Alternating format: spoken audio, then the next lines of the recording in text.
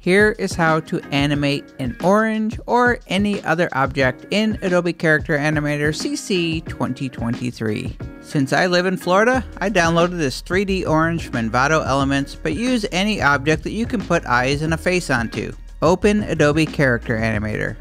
Click on the Home tab, and then download Chad. I use the Photoshop version.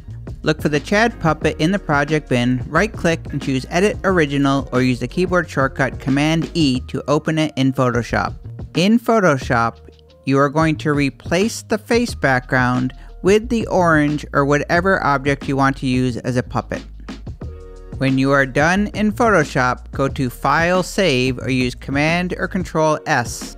Once you save in Photoshop, your puppet will update automatically in Character Animator.